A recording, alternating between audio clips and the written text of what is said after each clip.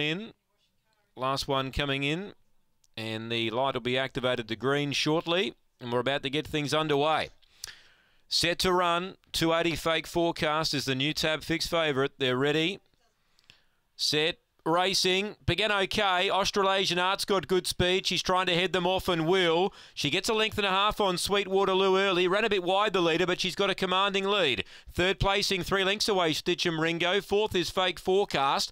It's about 8 or 9 off the leader. Then Springvale Sure. Last is Oh No Maddie. Australasian Art tracking deep. Sweet Waterloo's going underneath of her. They're well clear. They're 5 or 6 on Stitchem Ringo. It's Australasian Art and Sweet Waterloo. Sweet Waterloo took the shortest way home and defeats Australasian Art.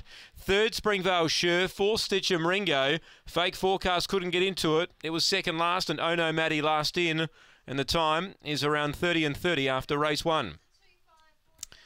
Number 2, Sweet Waterloo goes back to back. It was a bit too tough there for Australasian Art, who wanted to track deep most of the race and probably cost herself any victory, but Sweet Waterloo, she hugged the rail for Kim Johnston and takes the first. 4 is third, Springvale Sure.